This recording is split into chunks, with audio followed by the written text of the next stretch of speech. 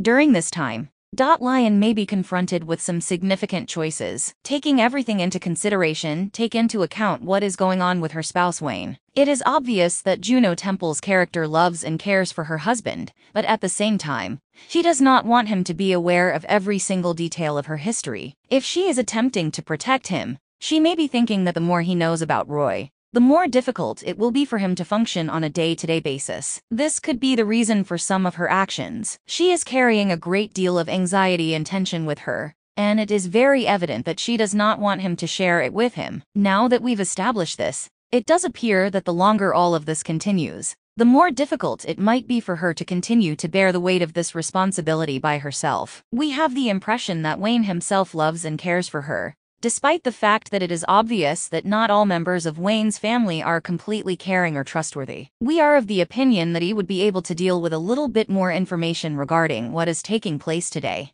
Given that we are pretty dang concerned about the situation that Wayne is in going into the following episode, it is only natural that the most important thing is that he is able to survive. There is a possibility that he will be murdered, since there is a possibility that something horrific is taking place at their family house. His wife appears to be better equipped to deal with all of this commotion than he is, but he is simply not prepared to handle it. There are a lot of instances in which that could be considered a blessing. Nevertheless, it is not the case in this particular circumstance. On the surface, we anticipate that the beginning of this episode will be marked by a significant amount of action. As we move into the 4th episode of the 5th season of Fargo, what do you most want to see? The comments section below is where you should share your thoughts with us. Please click the like button if you find the video to be enjoyable. Additionally, you can subscribe to the channel to receive additional breakdowns. I appreciate you watching, and I'll see you again soon.